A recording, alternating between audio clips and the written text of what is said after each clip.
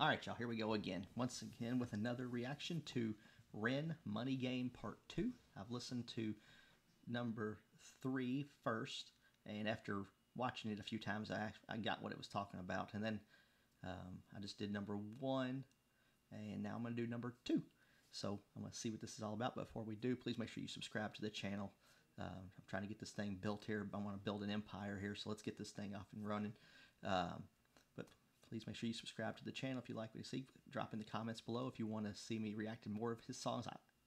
I like him. I like his music. I mean, I like the beats too. That's how I usually listen to beats and music, and I love his beats.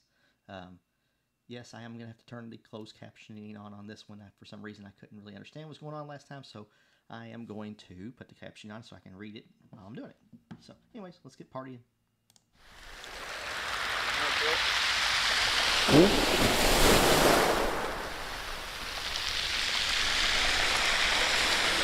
Money is a game, and the ladder we climb.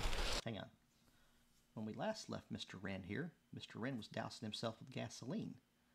Now we're at the beach. So what's going on now?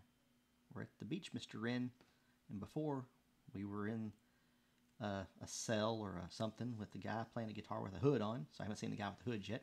And you had gasoline all over you, so what happens? Let's see. We'll turn a saint into a sinner with his finger in crime. I'll break it down for you motherfuckers line by line. This is business economics in a nursery rhyme. She sells seashells on the seashore, but the value of these shells will fall due to the laws of supply and demand.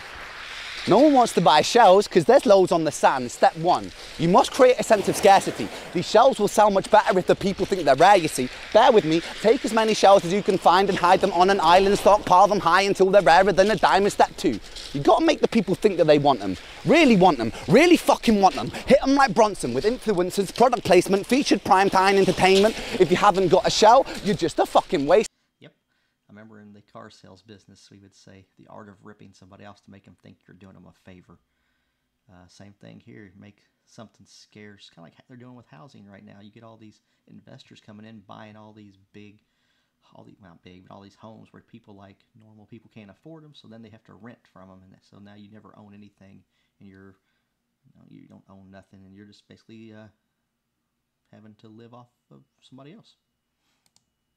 It's man free, it's monopoly, invest inside some property, start a corporation, make a logo, do it properly. Shells must sell, that will be your new philosophy. Swallow all your morals, they're a poor man's quality. 4, expand, expand, expand, clear forests, make land, fresh blood on hand. 5, why just shells? Why limit yourself? She sells seashells, sell oil as well. 6, guns, sell stock, sell diamonds, sell rocks, sell water to a fish, sell the time to a clock. 7, press on the gas, take your foot off the brakes, then run to be the president of the United States. 8, big smile, mate, big wave, that's great. The truth is overrated, tell lies out the gate. 9, polarize the people. Controversy is the game. It don't matter if they hate you, if they all say your name.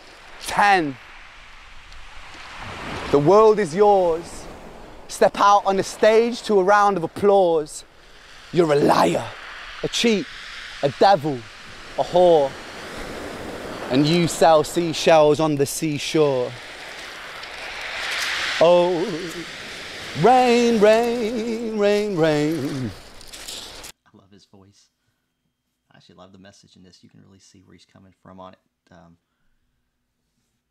mean, it's true, though. If you listen to what's going on, they shove something down your throat so much that you have to, one of the things that Hitler said was if you tell a big enough lie and you tell it enough, people will believe it. And that's basically what our government is doing to us. So, I mean, it's kind of the same thing they're doing. So, I get it where he's coming from. The storm, it comes our way. And those who rise through distorted lies are poison in the vase. But we like to point the blame, blame, blame, blame. It's easier to blame.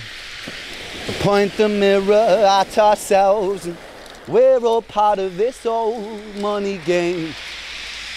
Woo, woo, woo, woo, woo, woo, this old money game.